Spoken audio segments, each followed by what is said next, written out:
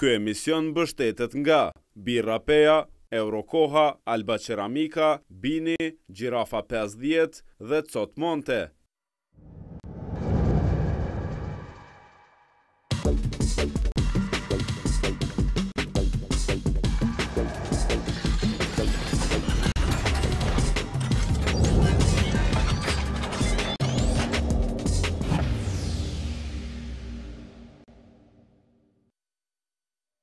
Cila është kjo legislaturë e kuvendit, çka me iniciativën për zhbërjen e gjykatës speciale dhe çka me marrëveshjen për demarkacionin, si po funksionon qeveria e Kosovës dhe cilat janë raportet e Kosovës me misin ndërkombëtar, çka po ndodh në veri të Mitrovicës dhe apo kthehen sërish rrëfimet për kush çka ka bërë gjatë luftës në Kosovë. Për këto dhe shumë çka tjetër sot në Rubikon zoti Xhavit Haliti. Mirë në Rubikon. Mirë se gjeta, faleminderit për ftesë. Po fillojmë me sot, pra kishte një mbledhje të kryesisë kuvendit, ku ju edhe jeni si nënkryetar kuvendi, dështoj, ishte paraparë që të shtyhet përpara një nga pikat ishte edhe kjo zhbërja e gjykatës speciale, çka po ndodh? Po nuk po ndodh asgjë, do të thoja jashtëzakonshme, sa i përket pse s'ndodhi ajo ose pse s'u majt mbledhja e kryesisë, janë dy tabore të cilat në një mënyrë ose në tjetër janë fut në një garë se kush do të zhbej dhe kush do të mbajt gjykatën speciale. Realiteti është që faktor nuk janë asnjë në palë për të zhbërë dhe as për të mbajt. Nuk janë faktorë, thoni? Sidoqoftë faktori ndërkombëtar dhe Kuvendi i Kosovës ka miratuar në ligj, ka bërë ndryshimet kushtetuese sa i përket gjykatës speciale dhe unë mendoj që është e pamundun që ne, edhe nëse ka vullnet për ta miratuar një ligj për ndryshimin, siç është paraqit në kuvend e ligjit për gjykatën speciale, mund ta ndryshoj për faktin se gjykata speciale ose basia ndërkombëtare në këtë rast bashkë me protagonist kryesor të politikës Kosovës, duke përfshi presidentin, parlamentin, qeverinë, i kanë fut në një paketë të gjitha çështjet që kanë të bëjnë me gjykatën speciale dhe mundësit pastaj që në proces të bëhet ndonjë shkelje. Pra është krijuar gjykata speciale, është krijuar prokuroria fillimisht dhe janë kryer, po besoj, tani janë bën pothuajse 5 vjet hetimet në terren për çështjet e caktuara se gjithçka është gati. Për të kundërshtuar gjithçka në proces është një panel i gjykatës kushtetuese i përbërë nga 3 veta ndërkombëtar që funksionon brenda kësaj gjykate. Dhe gjithçka që ka të bëjë me këtë gjykatë, mendoj është çështje dhe është problem i këtij paneli, tek i cili mund të ankohet secili. Pra, i takon gjykatës kushtetuese dhe jo parlamentit me të flas. Unë mendoj që parlamenti ka miratuar një ligj, ka miratuar ndryshimet kushtetuese dhe ka një nismë për ta ndryshuar. Ideja është që kjo gjykatë funksionon në Kosovë dhe jo dikun tjetër. Arsyet pse duhet në Kosovë, me siguri që protagonistë që kanë bërë kërkesën dhe kanë bërë projekt ligjin i kanë dhe do t'i thonin me siguri në seancën e kuvendit. Por unë nuk e shoh duke pas parasysh edhe reagimet që ka bërë faktori ndërkombëtar, edhe reagimet që janë bërë nga miqtë tonë, edhe reagimet që janë bërë besa edhe nga subjektet politike në Kosovë, është si të vështirë që të realizohet një veprim i tillë. Cila është logjika, pra një herë thatë edhe ju, është miratuar në kuvendin e Kosovës, tash ka iniciativë për ta zhbërë ose për ta pamundsuar funksionimin. Kur dihet se tashmë ka kaluar në Këshillin e Evropës, dihet se përkrahet edhe nga Shtetet e Bashkuara të Amerikës, u quajt thik pas shpine nga ambasadori Amerikan u quajt nata më kese për Kosovën që nga lufta nga ambasadori britanik, pra ku po dojnë të shkojnë me këtë iniciativë? Tani kjo iniciativë ka qenë realisht para se të bëheshin zgjedhjet.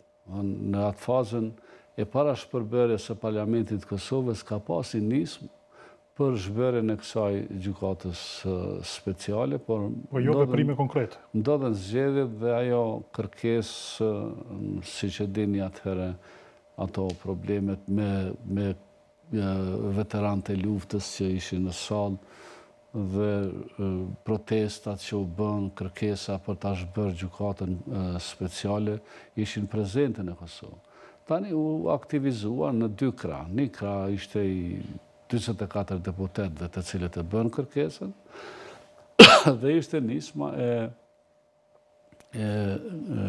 shoqatës së veteranëve të luftës për të mbledhur nënshkrimet që kanë bëjnë me të drejtën kushtetuese, që 10.000 nënshkrime, sa duhet të bën, për ta kenë mundësinë që ta shtrojnë në Parlamentin e Kosovës si kërkesë për ta shqyrtuar një çështje që ka të bëjë me një ligj ose për ta bërë një ligj të ri.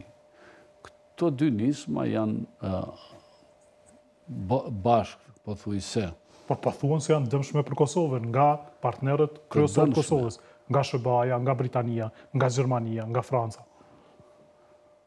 Sot kishte një konferencë shtypi sërish, ambasadori Amerikan, ku shpreh shumë qartë dhe tha nuk është kundër shqiptarëve. E ambasadorit të Shteteve të Bashkuara të Amerikës, unë nuk e kam për herë të parë që po deklarohem, por ne duhet ta dimë që nuk jemi ta quajmë kërthiza e botës këtu në Kosovë, ne jemi një vend i vogël që kemi dalë nga lufta dhe për lirinë e Kosovës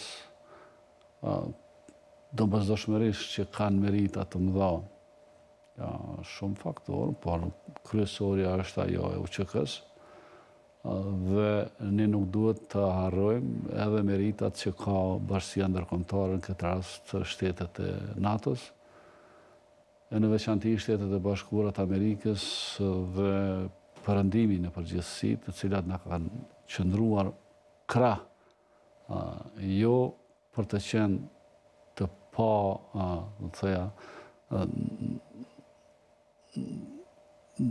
për të mos qenë bashkëpunues, por duke na trasuar një rrugtim, do të thoya, i cili e shpjen Kosovën në garancinë ndërkombëtare për të qenë shtet, për të qenë pjesë e Organizatës së Kombeve të Bashkuara dhe institucioneve ndërkombëtare, ne kemi ecur bashkë dhe do të ecim bashkë me Bashkinë Ndërkombëtare. Sidoqoftë, kjo që ka ndodhur, dhe ato mund të ketë edhe nisma të tjera, janë nisma të grupeve, të individëve, të grupeve të deputetëve. Unë mendoj që do të ishte shumë mirë që ne çdo kërkesë ta kemi të arsyetuar dhe të bëjmë kërkesa dhe nisma të cilat kanë të bëjnë me raportet tona mbrana për mbrana vendit dhe të bëjmë veprime të cilat të nxjerrin Kosovën nga kriza ekonomike dhe nga çështjet e tjera. Kjo e gjykatës speciale janë dy. E quani ju të panevojshme? E quani të panevojshme si një iniciativë, thatë në fillim, është votuar një herë. Unë po du me thënë që kom qenë në fillim, që kur është votuar në Komisionin e Këshillit Evropës për drejtat e njeriut, raporti i dikmartit për të shqyrtuar në Këshillin e Evropës, dhe kom qenë edhe kur është shqyrtuar dhe kur është votuar raporti cili ka qenë i bazuar realisht në të pavërteta që ka ndodhur në Kosovë, do të thëja është bazuar në thashëthëna dhe në ca raporte kafenesh më shumë se sa që ka pas të bëjë me realitetin dhe që ka të bëjë me realitetin. Veçanërisht unë mendoj që ndikimi që ka ardhur për të votuar ky raport ka qenë akuza për transplant të organesh dhe shitjet e organeve të njerëzve të Burgosun ose të komunitetit sërb dhe të tjerëve, gjë që unë edhe sot jam i bindun që kur s'ka ndodhur sa i përket veprimeve të UÇK-s. Njerëz që kanë bo... Por ju keni thënë edhe atëherë, pra ndonë se edhe ju përmendeni personalisht në raportin e dikmartë, keni thënë se do ta votoni, është kërkesë pra edhe e bashkësisë ndërkombëtare, por mbetet që dëshmohet lufta e drejtë dhe pastërtia. Sa me përket mu individualisht nuk është ky një problem që duhet do të thoja me thënë diç, sepse unë jam i gatshëm mu ballafaqu edhe me gjykatën edhe me kenda për gjitha veprimet që kanë të bëjnë me përgjegjësitë e mia. Ashtu siç jam i gatshëm që të përballem edhe me problemet që kanë të bëjnë me ato se qa di une, çfarë kam parë dhe çfarë s'kam parë, çfarë jam i bindur dhe çfarë s'jam i bindur. Por në këtë rast bashkësia ndërkombëtare ka një qëndrim. Kur flas për bashkësi ndërkombëtare, kryesisht po bazohem tek shtetet e Perëndimit, që thonë nuk kemi asgjë kundër asnjënës palë, asnjënës ushtri, as ushtrisë serbe, as ushtrisë shqiptare të Kosovës për luftimet që i kanë bërë. Akuzat, nëse janë të përgatituna mbi bazën e fakteve, janë për individ të caktuar që kanë bërë gabime. Dhe në qoftë se ka argumente për këtë, unë nuk e besoj që mund të shpëtoj askush nga kjo gjykat me çfarë do lloj veprimi që mund të bëj. Edhe nëse kalon kuvend, nëse zhbëhet, ju thoni se nuk do të shpëtoj askush. Jo, ajo nëse zhbëhet në kuvend, është një mekanizëm tjetër, thash gjykata kushtetuese, e cila do të thotë që është antikushtetuese ajo që e kanë bërë, sepse me vendim të parlamentit, me 2/3 e votave është ka ndryshuar kushtetuta, është miratuar ligji.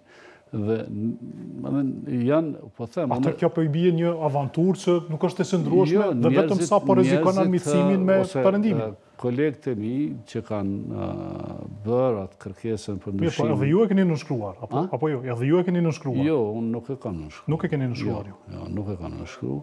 Po kolegët e mi që e kanë nënshkruar, mendojnë që mund ta ndryshojnë ligjin dhe mund ta krijojnë, mund të ndihmojnë në krijimin e gjykatës speciale në Kosovë dhe të mos jetë jashtë Kosovës. Argumentet pse nuk duhet në Kosovë kam thënë, s'du ta t'i përsëris as ambasadorin e Britanisë Madhe, as ambasadorin e Shtetet e Bashkuara, dhe as ambasadorët ose protagonistë me cilët kemi biseduar, sepse ne bisedojmë çdo ditë me ta, çdo ditë jemi në kontakt dhe kemi qenë pothuajse çdo ditë në kontakt me ambasadat mike këtu që janë dhe me protagonistë të cilët janë të interesuar që të mos dështoj Kosova. Dhe shërbimi ynë kryesor është për Kosovën që në planin ndërkombëtar të mos dështoj Kosova, dhe për këtë arsye ne duhet nga pak të sakrifikojmë edhe nga vetja, por...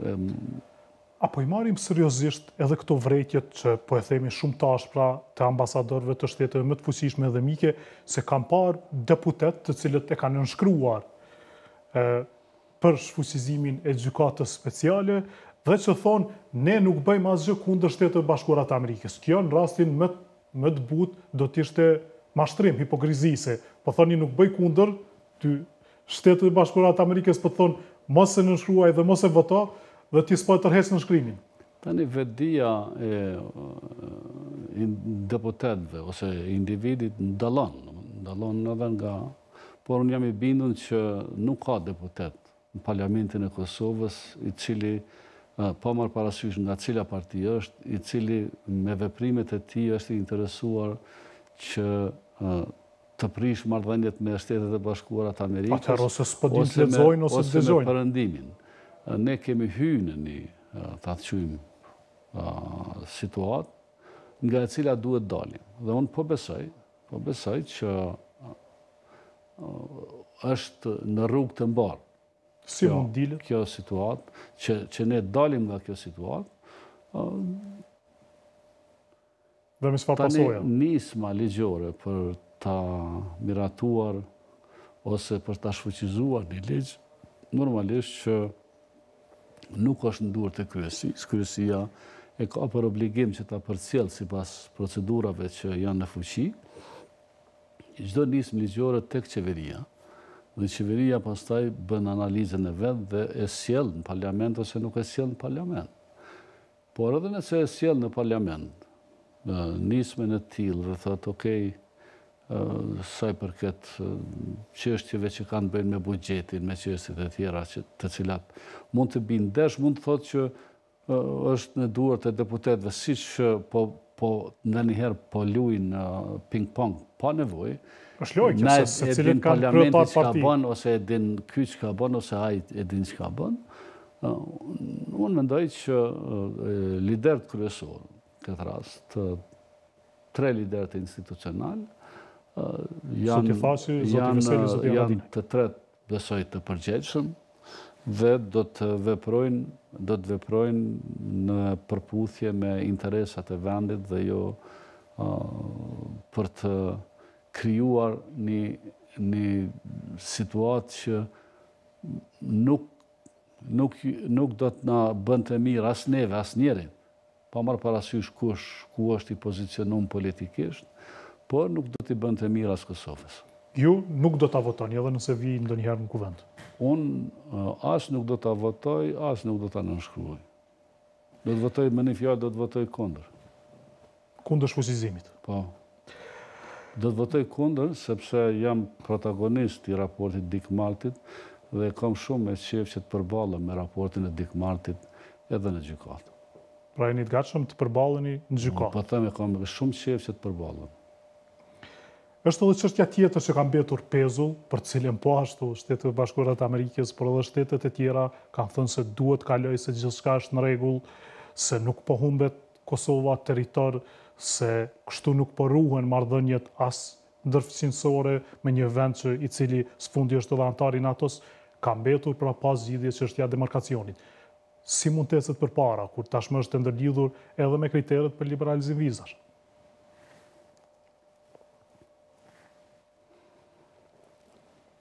Tani të flasësh drejt për këtë çështje vret. Kuptimin e asaj se njerëz ose protagonistë të caktuar kanë bërë veprime sa i përket kësaj çështje. Por kemi edhe një situatë që e ka krijuar opozita e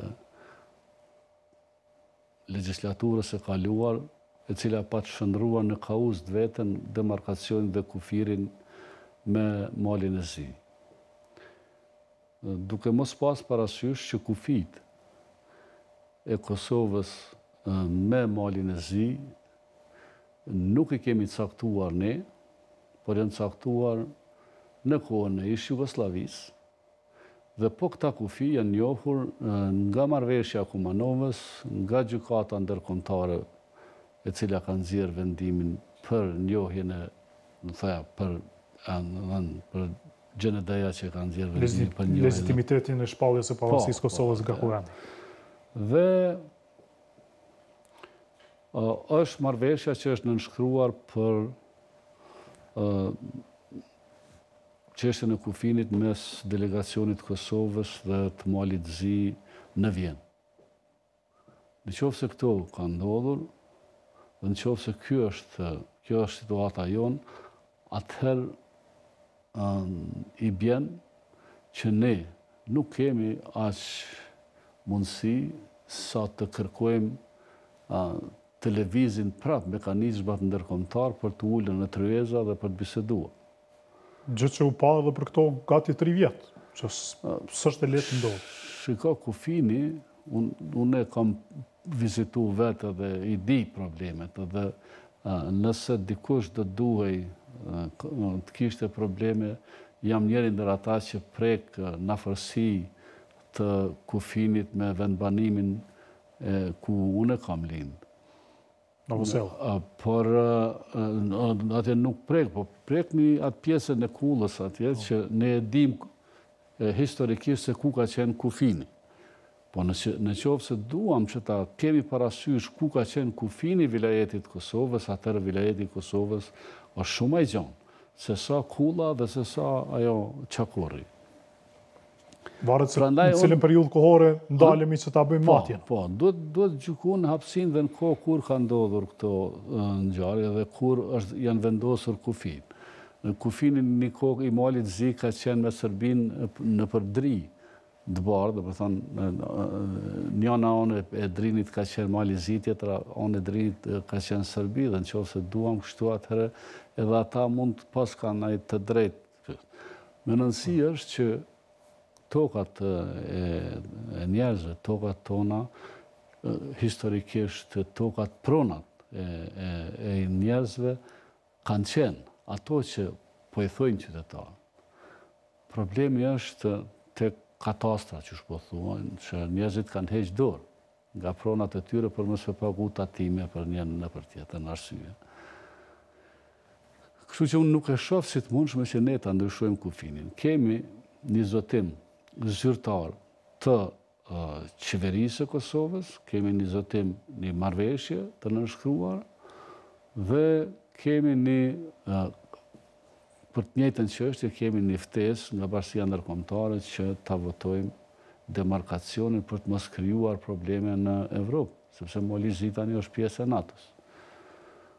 Dhe kemi një deklarim shumë të natyrshëm të Malit Zi, cili thot, ose protagonist, kryeministi një tjetër, që jemi të gatshëm të bisedojmë për çështje të caktuara. Ja ka thënë edhe në një intervistë që kanë pasur ministri i jashtëm Darmanović. Dhe komisioni që ka qenë atëherë atë boti krijuar nga presidenti Atifet Jahjaka, e ka pa terrenin dhe ideja ka qenë që nëse ka diçka që duhet të përmirësohet, atëherë hajde rregullojmë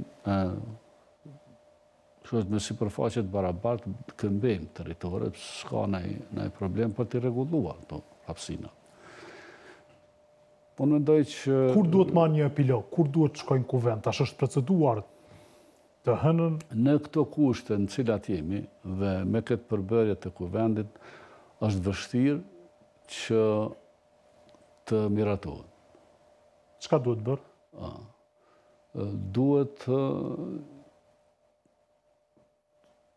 unë nuk kam qels për këtë punë, por unë mendoj që deputetët, qeveria, mas pari, kryetarët e partive politike, duhet ta kenë të qartë se nëse jo sot, nesër duhet me votu. Pra s'ka shpëtim vetëm vonim? Jo, nuk ka. Sa më shpejt që të ndodhë kjo, aq më në pozitë të mirë do t'jetë Kosova nesër, ndërkombëtarisht, aq më të gatshëm do t'jenë edhe votat për integrimin e Kosovës në bashkinë ndërkombëtare, dhe aq më pozitivisht do të vlerësohet veprimi i qeverisë, i institucioneve të Kosovës dhe ajo friga që imponohet nga njëherë nga propaganda e madhe serbe e Serbisë në Parlamentin Evropian dhe në institucionet ndërkombëtare që shqiptarët nuk janë të zotë të krijojnë shtetin e tyre, të mbajnë shtetin e tyre, të qeverisin vend. Pra, ne duhet të veprojmë në përputhje me veprimet që i bojnë edhe tjerë. Ne duhet shohim çfarë po ndodh në fqinësitë tonë në raport me Brukselin. Ne duhet shohim më shumë, siç thoshte njëri, më shumë të jemi të interesuar se kush po fiton në Gjermani, zgjedhjet se sa kush po i fiton në Kosovë, se s'ka rëndësi shumë të madhe se kush po i fiton në Kosovë. Po shikojmë ne kështu, duket se jo shumë. Jo, unë nuk po e shoh që po shohim ne kështu, ne po shohim bardhëzi dhe po i shohim, po flasim vetë me vetën. Dhe kjo është një gabim i madh i ynë. Ne duhet, kur flas kështu, po flas për të gjithë, nuk po them që pozita është në një pozicion më të mirë se sa opozita. Ne kemi akoma mbetje të ideologjive të vjetruara, do të thoja, në kokat tona dhe kemi akoma atë nacionalizmin e tepruar mi bazën nacionalizmi dhe jo mi bazën e nacionalizmit që mund të prodhoj ekonomi, që mund të prodhoj profite ekonomike për Kosovën dhe për qytetarët e saj. Ne duhet të shohim edhe vullnetin e rinisë. Por sa i përket demarkacionit, tani unë nuk e di sa është biseduar, sepse këtu marrëveshjen e kanë nënshkruar atëherë ministri i jashtëm i Kosovës, zoti Thaqi, dhe ministri i brendshëm, zoti Hyseni, dhe normalisht Isa Mustafa duke qenë kryeministër i Kosovës, unë nuk e di sa kanë pjek këtë çështje dhe pse se kanë diskutu paraprakisht në parlament, dhe unë besoj që kishte me kaluar në parlament, sikur të bisedonin grupet parlamentare. Kjo u ndez si një flakadan dhe nuk u fik ajo as tymi, as gasi, as protestat në rrugë, me idenë gjoja që janë tradhtu interesat kombëtare, janë shit trojet shqiptare, dikush ka marrë parë dhe këta dione. Po e kemi edhe një situatë të re që komisioni tash i dytë që ka themelu qeveria e Kosovës, sipas dhënave të mia, pra po them, s'kam asnjë argument, dhe sipas asaj që po ndëgjojmë, ka gjetë disa tmeta, siç është falsifikimi atyne hartave të kufirit. Në qoftë se ka çështje të tilla, atëherë vërtet meriton trajtim ligjor të kësaj çështje. Dhe sot, ose djem duket, e lexova dikun që prokuroria e përgjithshme e Kosovës ose prokuroria komunale e Prishtinës, nuk e di, dikush është deklaruar nga prokuroria, ka thonë që ne s'kemi çështje, s'na ka sjell kush asnjë çështje që ka të bëjë me shkeljet ligjore sa i përket çështjes së kufirit. Në qoftë se s'ka shkelje ligjore, në qoftë se s'ka ndonjë diferencë të madhe, atëherë mendoj që është interes të Kosovës, interes të qytetarëve për ta miratuar. Dhe e kemi një variant tjetër, i cili e kam thënë unë, e ka thënë edhe dikush një ditë,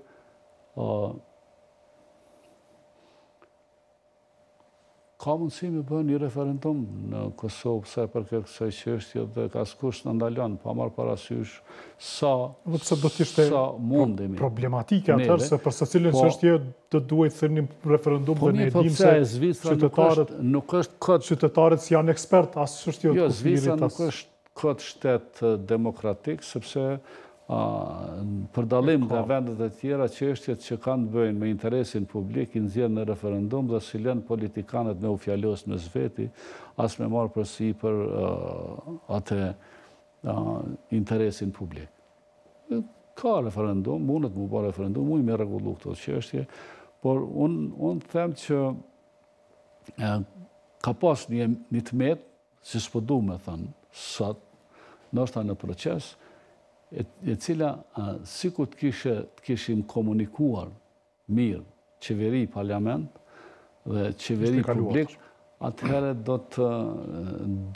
nuk do të ishte kjo problematik kaq e madhe në Kosovë. Do të kthehemi pas pak edhe me çështje të tjera, ju ftoj të shihni një blok reklamash.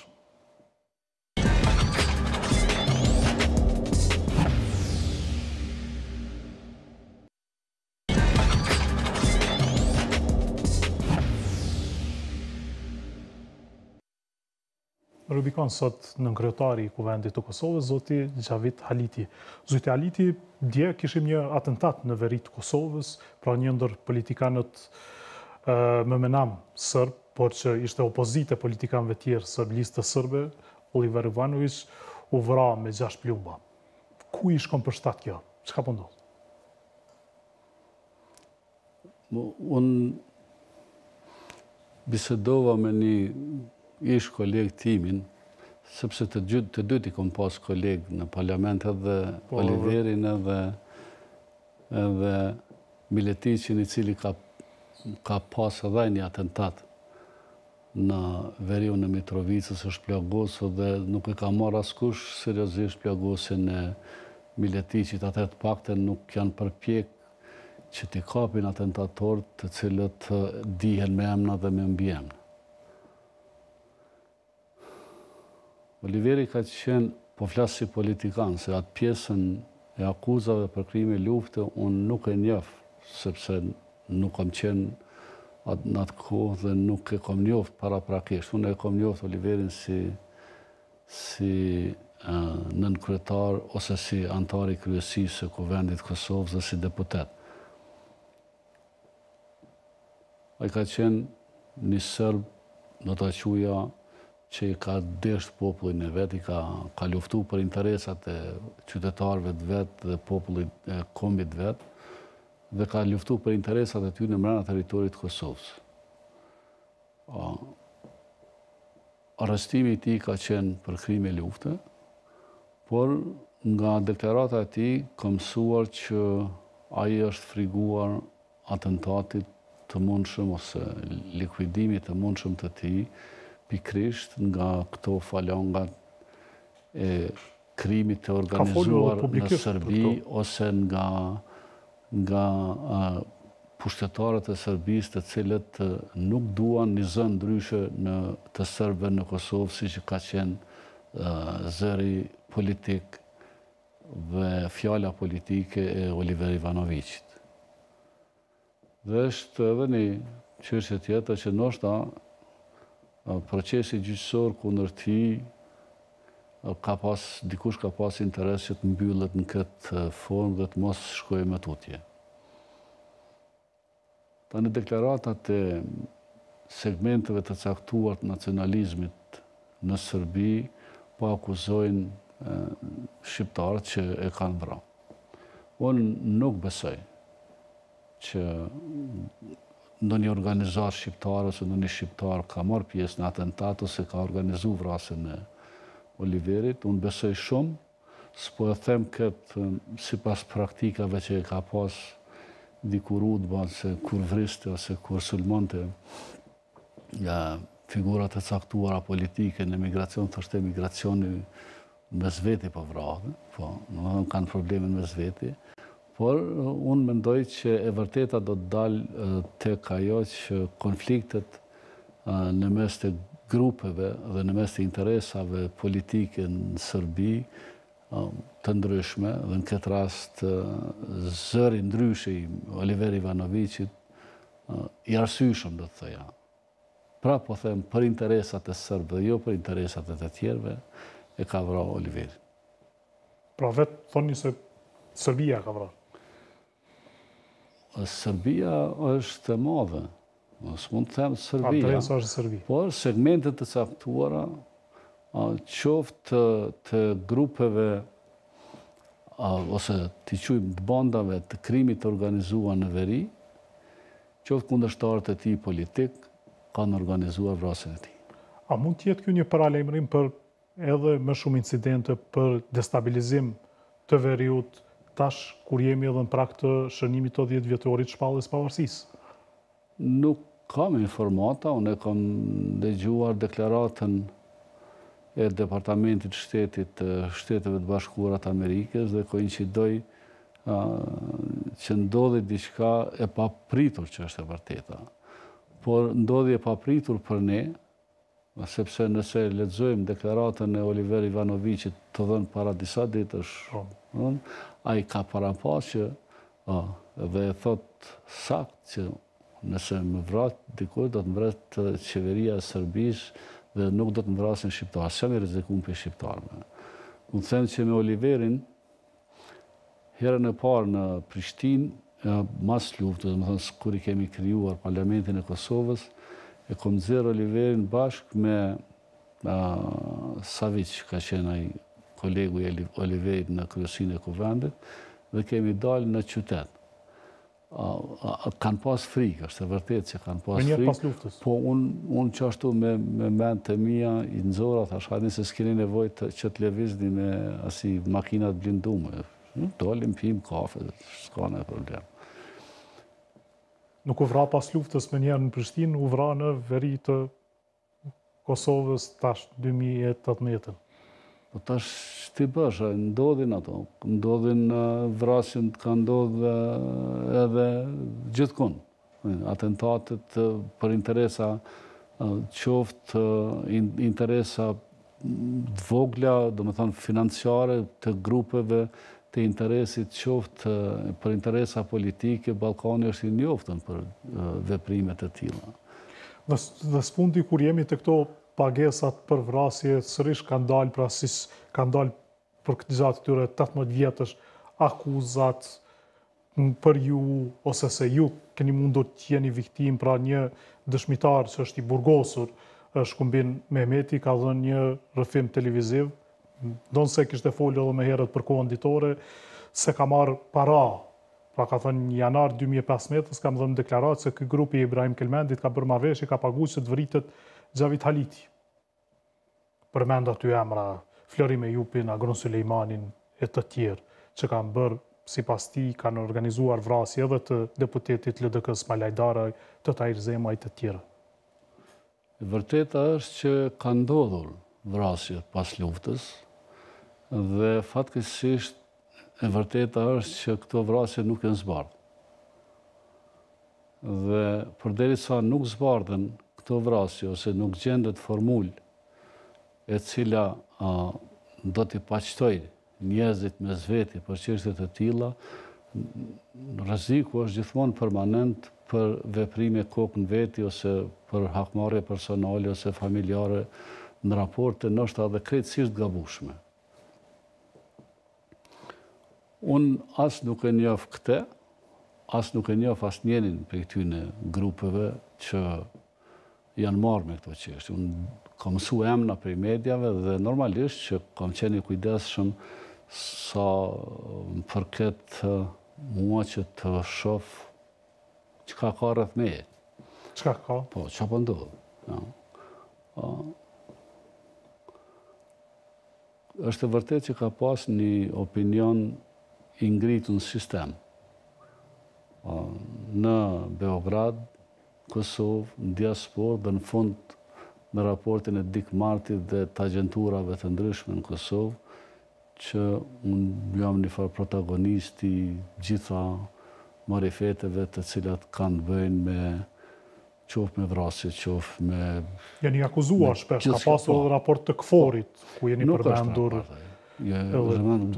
Ajo ka qenë dezinformate mediumeve të Kosovës, ka qenë një grumbullim i dhënave që kanë mbledhur për spionave që mësu me spionu për Serbinë, edhe kanë spionu kafeneve. Pastaj kanë thënë, kanë kriju opinione të porositura. Për mu. Kështu unë e mendoj. Tani, ai ashtu quajtur në raport, është i 2004-ës dhe sot jemi në 2018-ën dhe unë besoj që ata nëse qoftë se do të ishte raport do të kërkoja që të më kërkojnë falje sa më përket mua. Por ajo që du të them për këtë të funit është se unë kam marrë një letër nga një person që s'dija as kush është, as kisha ndëgju kur për te, as dija qau punën e tij, por më ka dërguar një shkresë përmes një personi tjetër, në cilën më informonte ose më dezinformonte, unë se di, për përgatitjen një atentati kundër meje. Kur e keni marrë këtë letër? Para 2 vjeta, 3, nuk parafërsisht që ashtu diçka. E keni paraqitur në polici? Jo, unë kam shku vetëm te prokurori i përgjithshëm, ja kam dhënë letrën, si më ka thënë, se s'kam ditë ku me shku tjetër. Edhe nuk jam marrë me atë punë. Por unë kam qenë tabel qitje për të më likviduar kohë të gjatë. Me thënë, Pse pikërisht ju?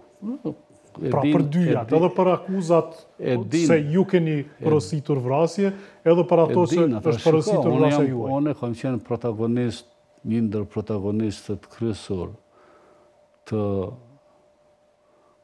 politik, do thoja, të shumë çështjeve që kanë bëjnë me Kosovën, duke përfshi edhe marrëdhëniet ndërkombëtare dhe çështjen e konferencës Rambojes. Unë edhe në Rambojeka është përgatit një atentat kundër meje, edhe kam kalu shumë sfida. Nga e dini për Rambojen? Nga e dini për Rambojen? Po e di se në kanë jek me makinë në përpares. Dhe mu më ka informu nga Shqipëria shefi i shërbimeve, i cili informatën e ka marrë nga një shërbimik i huj, më ka thënë që ti duhet të alëshosh mbledhjen sepse është përgatit atentat. Pastaj unë... Pra, konkretisht ju kanë përcjellur në Paris kur keni qenë vitin 98. Momentin që kemi dalë me Hashimin, ka qenë makinë Hashim Thaçi, Bilal Sherifi, Najmuja, një djali i Bacit i Bush nga Lipjani, shofer ka qenë dhe në ka njek, Bilali ka jetu mas pare dhe pastaj në ka njek në për Paris, kështu kemi i kësin filma. Pra jo keni vrejtur makinën duke ju përcjellur? Ne shkum të kaja kula e fellit, dhe ishim e shku të kula mas ju kry mbledhja. Për turizm? Ishim njës, jo turizm, pësa kishim, e qa me batit? Pse mas me shku të kula në fundit, se ju ka një herë i pështjelloni këto gjonat. Njeri është njeri, do në pa diçka që s'ka pa. S'pa thënë me zëllim të kesë. Turizm pra keni shkuar ta vizitoni si çdo turist tjetër. Mbyllën 27 ditë aty në mbledhje dhe shkum, ishte delegacione që kishte tutonte me avion special. Unë isha me emën tjetër dhe me pasaport tjetër, kështu që identifikimi zyrtar imi ishte i pamundën. Si isha i kamufluar, por kishte ato punte vetë. Dhe ne, Bilali ka identifiku njerëzit në atë pjesën e fushës që është para kullës, duke në arë për 2 andë. Kështu. Pastaj në tha, diçka së është në regull, apishini ata, Hashimi tha jo, tha po këthejt, se së qenë ka. Dyshim tja, nuk këthym dhe u futëm makinë. Mirë po ata në lyrë mas, drejt me thonë, tash dikush thot jam trim, po kur afrojshin kënej, muftofke kjo ona e djath, kur afrojshin onën tjetër, muftofke ona e majt. I vrejtët ju? Sa vet ishin? A keni kuptuar me vonë kush kanë qenë? Jo, si kemi kuptuar. Atë natë të nesëme në është vra dikush, në është vra një sërb, ose 2 sërb duket, si duket kanë qenë ata që kanë pas detyrë dhe se kanë realizuar detyrën. Ku janë vrarë ata? Paris. Paris? I dhe ju po thoni se ata kanë qenë që kanë pas detyrën për t'ju eliminuar ju? Unë e me njeri me menu se është ndalume. Po pëse se hetuat në njerë, pëse s'kërkuat që të merët vesh, se që ka ndodhur? Kush me hetu? Ata s'kanë hetu në Kosovë, të jenë përpjek sa herë, sa grupe jenë përpjek me mvra dhe s'ka hetu kush, po mujmë na me hetu në Paris. Dhe tash të kalujmë të kjo, pra kjo është në Kosovë, që janë dhënë para si pas dëshmitarit, pra pande se janë dhënë para për t'ju eliminuar. Shko, kontradiktat politike dhe ambicit politike janë të tilla, kemi praktika, së është vetëm kjo në Kosovë që ka ndodhë, njerëzit gabojnë. Ate që dua të them, unë nuk i kom bo njerit gjallë keqë. Në Kosovë, asë kërkun, unë kom qenë një militant dhe kom qenë një organizator, mendoj i mirë, edhe sot mendoj që kom qenë i mirë, dhe për çdo veprim që e kom bërë, kur si kom ra pishman, dhe si jam pishman. Saj përket ty në emrave të cilët kanë zhvillu propagandë, thash, në disa qendra. Sepse ti lexosh, merri gazetat e Beogradit, merre Drecunin, merre lexo atë cilin e keni hedhur në gjyq disa shefin e UDBA-s për veprim kundër emigracionit Me siguri që pse më kanë desh, nuk më kanë minu shpinë në Cyre, se ka pas alin raste pastaj është kundër propaganda. Janë vranë me zveti, ose ja kanë minu shpinë për t'ja rritë autoritetin në emigracion. Po e zonë, ka edhe këso, është vranë, kush do që është vranë?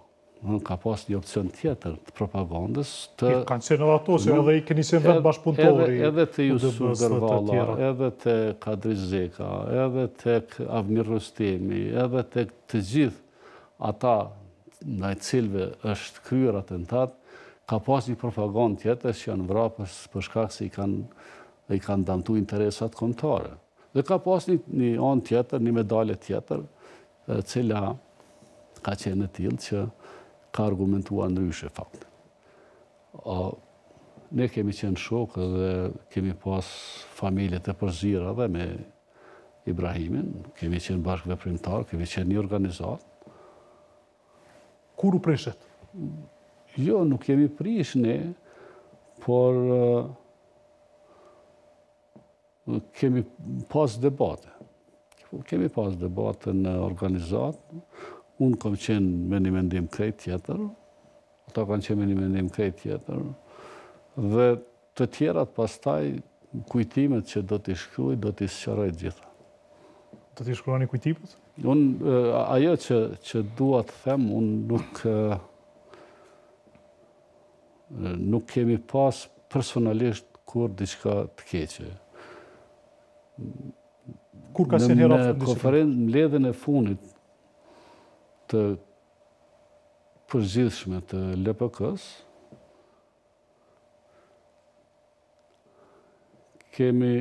ka pas një akuzë të stisur që është e vërteta, që kam sabotu UÇK-n, ku digjone, por cilin vit? Për një konstatim të tillë, për shembull, ata që kanë folë, ata s'kan pas lidhje me UÇK-n dhe s'kan ditë as çka kanë bënë, as kush jam unë. Duke përfshi edhe Ibrahim Kelmendin. Është e incizuar ajo në mbledhje. Po atë ditë, ose në fakt një ditë para, është vrarë Ilir Kunushevci në dikun afër Bajramcurit aty në rrugë. Shqipëri. Dhe në mbledhje, Ibrahimi me një grup kanë akuzu Azem Sylen mua që kemi organizuar të vrasjen e Ilir Kunushevcit. Unë fakt, një ditë para se të ndodhë ajo, unë kam udhëtu bashkë me në aeroplan kemi qenë, jo bashkë s'kemi udhëtu, por në aeroplan kemi qenë unë dhe Sali Qeku dhe dikush, por unë kam shku për me shkym mbledhje. Dhe më kanë dalë në aeroport këta djemë me më pritë, më kanë thënë mos shkon mbledhje, tha se janë konfliktuar me zveti, dy palë. Edhe veç ka bëhet lëmsh aty. Dy palë të ishin kush? Po ishin pjesa që ka të bëj me UÇK-n. Hashimi, Kadria, Belalli, Adem Graboci, së dikush e kanë tjetër aty mbledhje. Edhe anej, Ibrahim Kelmendi, Ali Ahmeti, një farë grupi që kishin ide të veta dhe kom shku kom flajt natë të këni shok të Gzim Madi Betaj. Më nëgjes, më ka ardhur Ashar Sali dhe Bardyl Mahmuti, më kanë të regu që ka ndodhur vrasja e Ilir Kunushevcit.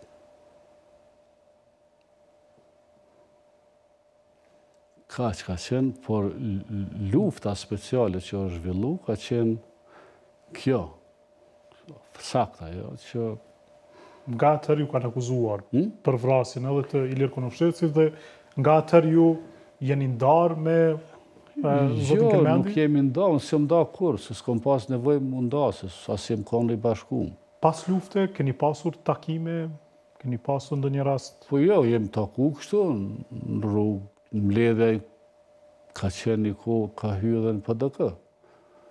Ibrahimi është, nuk e di është zgjedhë këshill drejtuesa, nuk është zgjedhë, po ka qenë në kuvendin e parë themelus të partisë, ka qenë edhe ai në mbledhje. Kështu që nuk di unë. Nuk i di as arsyet shumë, por duke pas përvojë në organizimin e përçarjeve në Perëndim, siç kanë qenë prej, do të thoja, kur kanë filluar ato, kur ka filluar emigracioni i ri politik, e deri në fund, unë nuk kam pas kohë më marrë me përçarje, më marrë me tjetër gjë.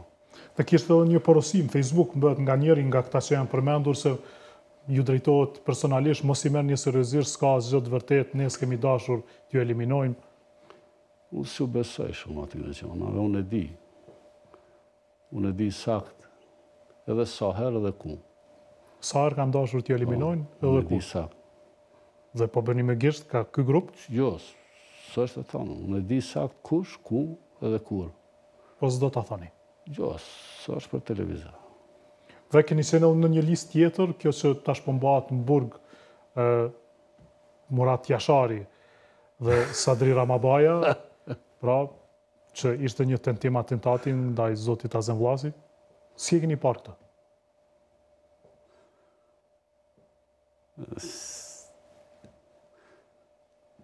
Kanë qenë edhe disa pyetje për ju para disa vjetësh. Murati s'din, ja ka shkruar dikush pyetjet, po... Kush e ka shkruar? Ku di unë? Po dëshoni dikë? Nuk e di, po çka Muratin unë e kom pas... Është interesant, unë e kom pas familjen e përzim edhe me Muratin edhe me Ibrahimin. Unë kom flajt në shtëpitë Muratit si në shtëpitë temë. Çka patët pra? Çka ndodhi? Asgjë. Unë asgjë, ai s'e di. S'e di ku që ka shti. Po janë historira interesante që duhet me qajt duke qesh. Me Muratin, si do qoftë, njeriu në parë, jashtë, mrena kufinit Zvicrës, për ashtu 2 veta tjerë që kanë rreziku, më kanë fut në Zvicrë nga jena më kanë marrë në Itali, e kom taku Muratin dhe që është e vërteta dreken e parë. Në Zvicrë e kom hangër në shtëpitë Murat Jashari. Jo, pa, a ju ka akuzuar se ju i keni tratuar idealet? Kanë? Idealet. Ju dhe mesin e tjerë dhe pranistë. Nëse konsideron se na kemi pas në LPK, kur kemi ndryshu programin, kemi pas kundërshtime. Po Muratin nuk ka qenë ai faktor i cili është marrë, ka qenë ai personalitet ose ai njeri i cili ka thonë diçka dhe është marrë seriozisht. Nuk e keni marrë seriozisht? Murati ka qenë antar celule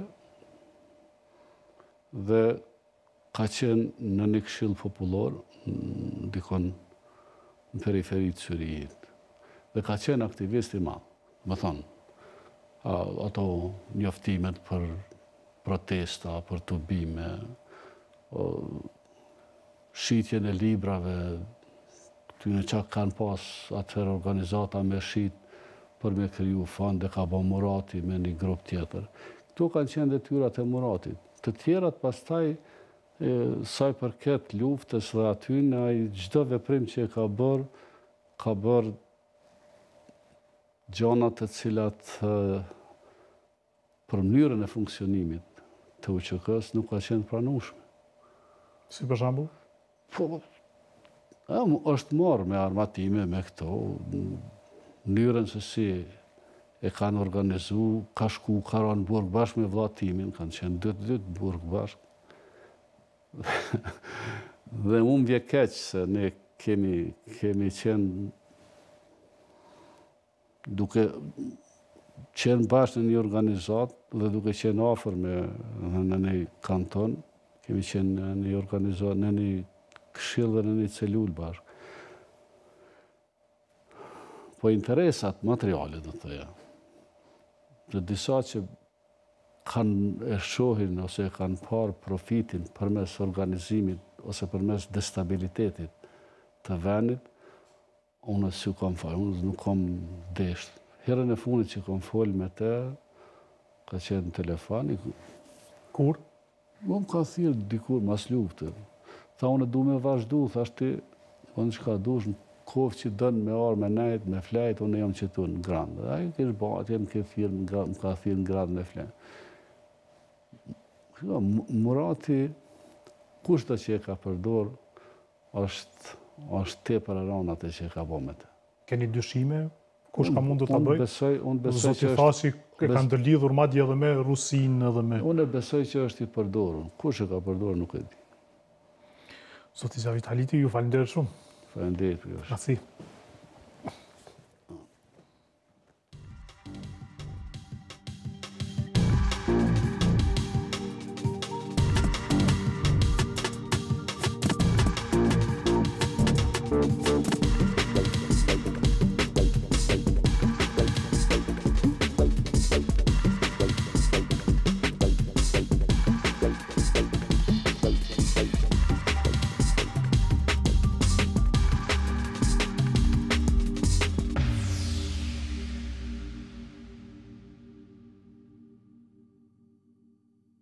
Ky emision mbështetet nga Birra Peja, Eurokoha, Alba Ceramika, Bini, Gjirafa 50 dhe Cot Monte.